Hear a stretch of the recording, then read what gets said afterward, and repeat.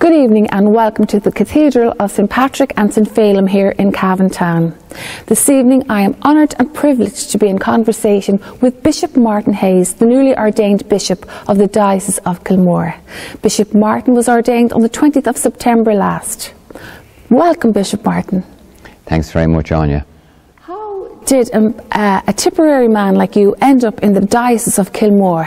The big Diocese of Kilmore, I should say. Well, some would say, if I can start maybe on a humorous note, that I came here to ensure that Cavan won the Ulster Championship. You did well? Well, I did well because my own county, Tipperary, won the Munster Championship for the first time in 85 years. However, just to, I suppose, to get to the root of your question, Áine, I'm from Tipperary. I'm from a farming background. I went to school locally in my own parish, in a school Littleton in the parish of McCarthy Burris. I went to secondary school then in the local town in Thurles. After that then I went to college in Limerick in what was then called NIHE, now called UL, and I studied production engineering there. But during the time in which I was a student there, I became involved in a youth faith movement called Muintras Isa, meaning friendship in Jesus, and it was focused upon three different fires. It kept three different fires burning: Fáilte, Fáilim and Gui. Welcome, learning and prayer. Another way we used to describe it was the four C's: Cordis, Culture, Credit, August Crack. Cordis, friendship; Culture, culture; Credit, faith; and Crack, C-R-A-I-C, fun. I became involved in that, and it awakened in me, I suppose, the beginnings of a calling to priesthood. I never thought it would at the time, but I managed eventually to finish my course in Limerick. I finished at about 22, 23, I think it was. I forgot now exactly. And then I knew this notion of vocation was there, but I decided to go, once I qualified, to go working. So I worked in Dublin in a computer company, mainframe computer company by the name of Amdahl and Swords in Dublin. I worked with them for a couple of years, worked in the States with them and whatever as well. But then at the end of the 2 years, I decided I needed to try out this, I suppose, what I would describe as an aching. It was something that wouldn't go away. So I decided to try it, and I then began studying for the priesthood back in the town that I went to secondary school in Thurles. So I'd come full circle. So I spent 6 years there, was ordained in '89, spent 2 years in Rome doing further studies in philosophy, and then came back to the seminary again to teach philosophy, and took on some other responsibilities in the area of marriage care and bursar for the college. After 10 years there, I then moved to parish, again to Thurles, and I spent 15 years in all in Thurles in parish ministry. And then my last 3 years I was involved in my diocese in the whole area of pastoral planning, and that meant that I was out of parish work but had responsibility for developing a a diocesan pastoral plan for the Diocese of Cashel and Limley, which was my native diocese. And then last April I got a phone call from the Papal Nuncio asking me, you know, to become the Bishop of Kilmore. Had you any idea, did you think about being a bishop? Had you any idea, or did you feel that's coming to me? No, no, it isn't the thing that I ever thought would happen to me. People obviously would talk about these things, you know, and that, but I didn't ever think that I would be worthy to be a bishop. I was amazed and overawed, and I'm still, I suppose, in awe of that fact. Were you scared? Yes, I was apprehensive as well. And part of my apprehension at the time was the fact that I was coming so far from home. I've often said to people here that Athlone from home is far away, but Cavan and Leitrim and parts of Sligo and Fermanagh and Meath that are included in this diocese are much further away. So I was somewhat, I suppose, you know, I won't say taken aback, but somewhat surprised that I was going to be going so far. Now, I came here and I was announced on the 29th of June last, and I got a great welcome. Now, it also was the first day in which the churches were being reopened after the restrictions for COVID from beforehand. So there was a great rejoicing at that, and so it was a good day to be here, and it was great to get the welcome. And since then I have felt very welcome. I'm living here in Cavan, and I felt very welcome, and people are people. They're the same as in Tipperary, Cavan, you know, and as I mentioned at the beginning, we had that double joy of being provincial champions in the football this year. So Ulster and Munster, yeah. So in the song it says it's a long way to Tipperary, so you are in effect a long way from home and from your family. Do you miss them? Oh, I would, yes, yeah, I would most definitely, yeah.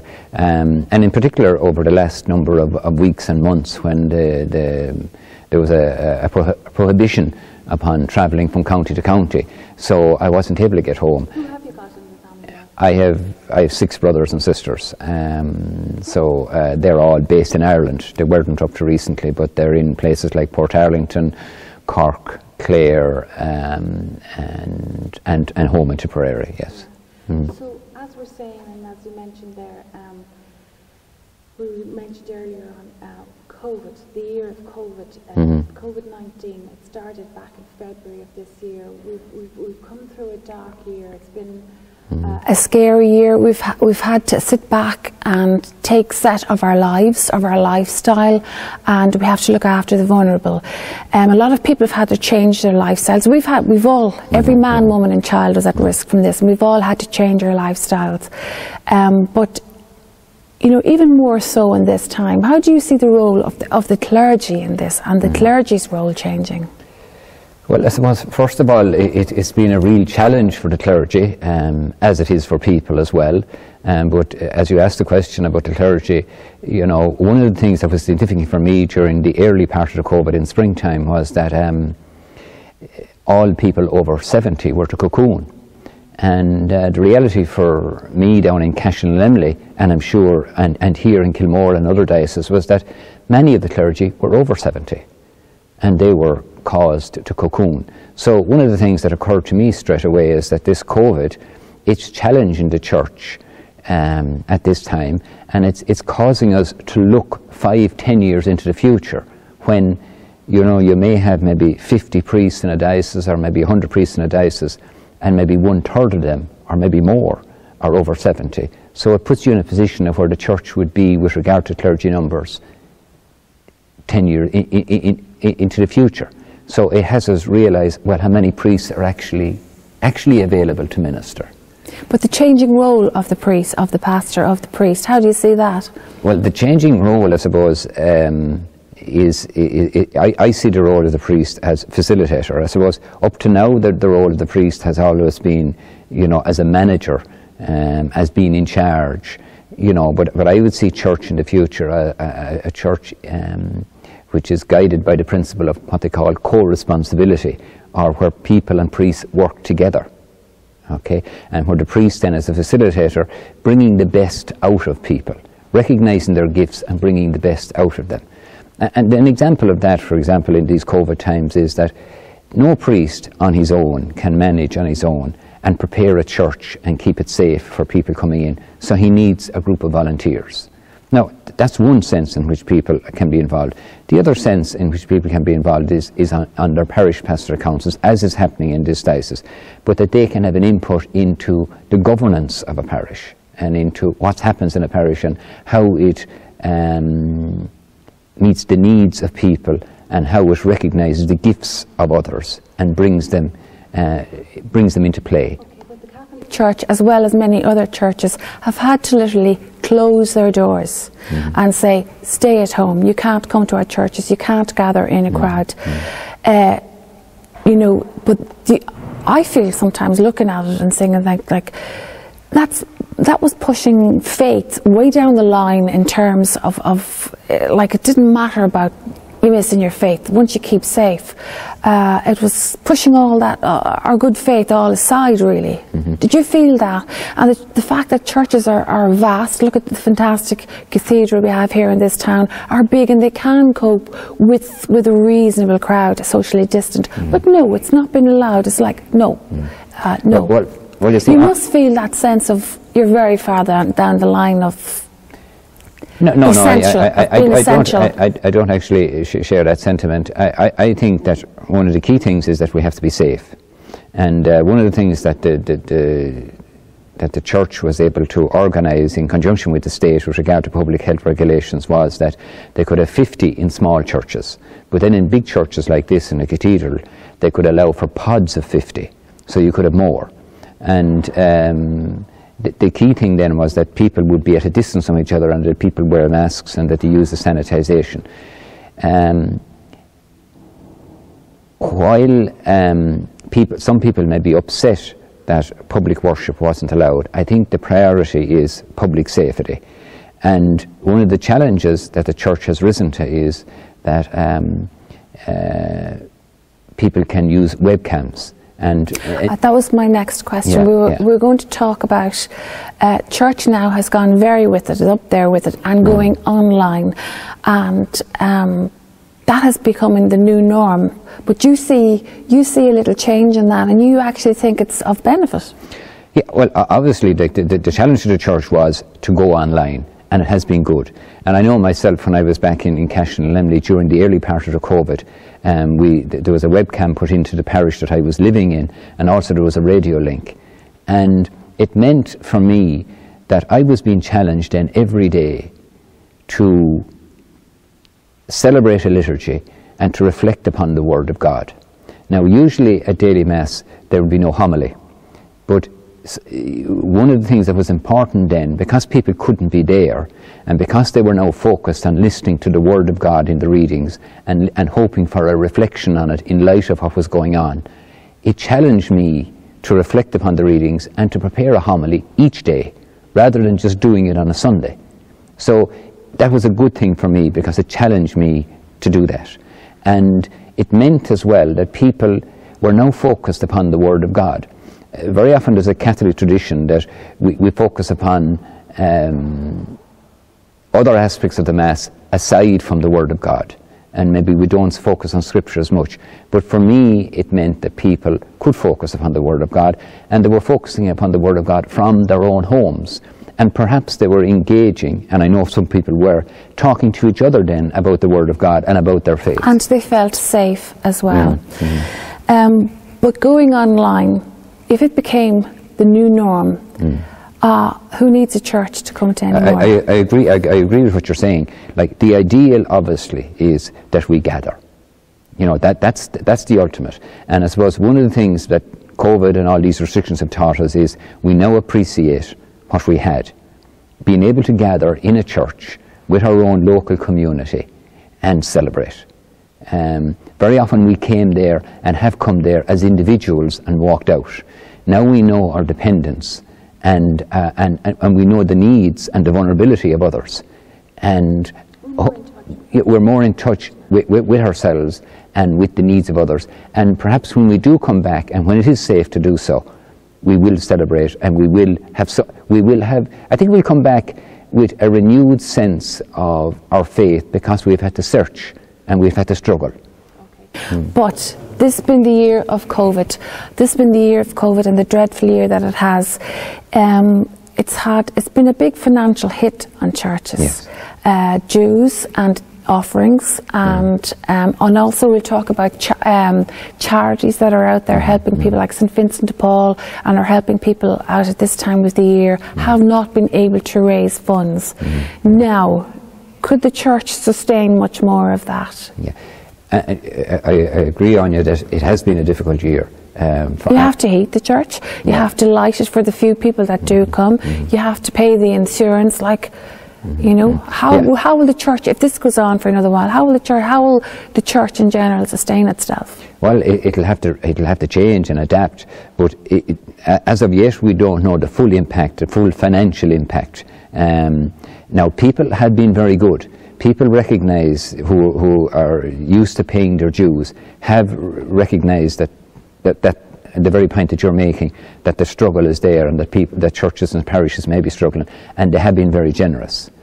Overall, though, the income is down, but we will only know that fully when we move into next year, when we look back at 2020. with regard to charities, and speaking to the Vincent de Paul here locally, they have said that they're pleasantly surprised by the number of donations, that people have recognised that there are other people suffering, and that they have given, even though they haven't been able to have their usual collection at Christmas, using at the church gates or wherever, they have been pleasantly surprised that people are contributing. Well, maybe St Vincent's, I just used St Vincent de Paul as an example there, but I'm talking about like Daffodil Day and all the other flag days and the badge days and stuff. They have not been able to get out and shake their buckets, and you know, everything like that has been cancelled. So they will be maybe in a year's time feel the loss of that. To get back to talking about life one more time, I was just driving the car here to the cathedral this evening, and I saw the people out doing their shopping and merely making the best of the circumstances that we find ourselves in. And one thing, and you've alluded to it already, is I found, as I noticed it in conversation with a lot of people, that people are saying it's back to basics. We're much more appreciative of things. We're appreciative that we're in good health. Before this, we took it for granted, possibly. We're glad of the times now that we can visit. We appreciate visiting people, visiting our older people, that when we're able to do it, we say, isn't it great to be able to do that? Before that, we might not even have done it, but now it's a back to basics. Do you feel maybe this Christmas is a lesson in back to basics? Yeah, it's like we've been through a hard year, and we now appreciate all the more others. Like, even for example, myself, you know, very often I'd be very busy in the normal run of things last year, and you meet people and your friends and family and whatever, and you have a quick conversation and you run on. Or you might meet someone in a street and you just have a short. Now I appreciate like that, the importance of being able to sit with them, not necessarily sit with them, but stand with them maybe, and listen.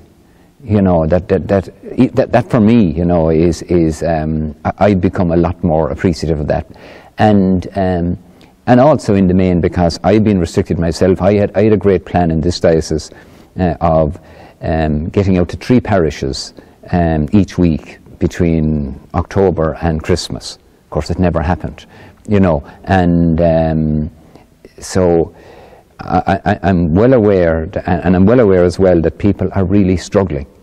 I just had a letter the other day from some young people, and you know, and they were saying that they're really struggling at this time, and they're looking for a light at the end of the tunnel. Okay, right. How can you, as clergy and all our wonderful priests and everybody else that's in the church, how can you extend a hand and say, right, this is what we can do for you now. We can't have you in the doors of the church, but we can do this. How do you see, you know, priests on the ground doing that? Well, I come back to it's about priests facilitating people. You know, it's not just the priests on their own. Yet the priest can, and using a medium like this, for example, and thanks very much for the opportunity. You know, using, for example, I did an interview there with our youth director Francis Keaney via YouTube, and it was picked up right throughout the country. And so we can use social media. You know, to get our message out, you know, and it's a matter, I suppose, of getting comfortable with a new technology. So that's one way. To be seen to be helping the people as well, with your words of comfort, because we don't want to see the church doors closed. We want to feel that, you know, you're there, even though the doors are closed. Yeah, and one of the very simple things, I think, is a phone call. You know, some priests I know, they're using text, some are using email, but very often it's a matter of making contact with their people in their parishes with a phone call. So anybody out there listening, so they should not be afraid if they feel a need to talk to their pastor, absolutely their priest. Not, and priests would be only delighted if they rang them. No feel they're bothering them in any way? Not at all, not at all. In fact, I'm always, and in my previous ministry, in parish ministry, you know, I'm thrilled to bits when people ring. And you know, obviously, you know, if everyone rings at the same time, you can't, you know, obviously, but yeah, that's important, that we're available and that we're there, and maybe we too, as priests, and we've had time now to slow down, to reflect, to pray, and to get in touch again with the scriptures, because very often with less priests and with bigger parishes, very busy, you can be too busy. you know, so we've all had to slow down and had to reflect. And as I mentioned earlier, like Christmas was never more needed, you know, in order to slow down. And the whole story of Christmas, you know, the light at this time in the middle of the darkness is key, you know, is a message of hope for us all. Well, thank you to Barton. I do believe you have got a message and a blessing for all our folk out there. Mm-hmm. After a long year, a long tough year, 2020, I think Christmas is never more needed. And I'll just read the first verse of the first reading, which will be used here in this cathedral on Christmas Eve night for our midnight mass. And the line from Scripture goes as follows: "The people that walked in darkness has seen a great light. On those who live in a land of deep shadow, a light has shone." Now I think that verse is very pertinent to what we've been through over the past year with COVID, with all the fear around a rapidly spreading disease and the frustration perhaps maybe with restrictions, with the fears in particular of those who feel vulnerable and maybe more susceptible to catching COVID-19. It means that we are more aware of all those who are vulnerable. And at Christmas we celebrate the birth of Jesus, the birth of a little child, a helpless little child, a vulnerable child. God has come among us as a little baby, vulnerable. And so it means that we are called to recognize the vulnerability of God and acknowledge our own vulnerability. And so I pray this evening that we may be vulnerable ourselves, and that we may look out and therefore be able to care for those who are most vulnerable at this time. We pray for healing. We pray for calm in the midst of anxiety. We pray also that we, in feeling our own frailty and vulnerability, we may know the joy of the vulnerability of God being with us and being close to us, and so helping us through these difficult times. Thank you for watching News and Views this evening.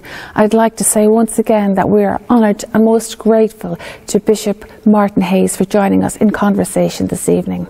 I'd like to say thank you to all the folk at home and abroad that watch us all through the year. And I'd like to say Happy Christmas, and please do stay safe.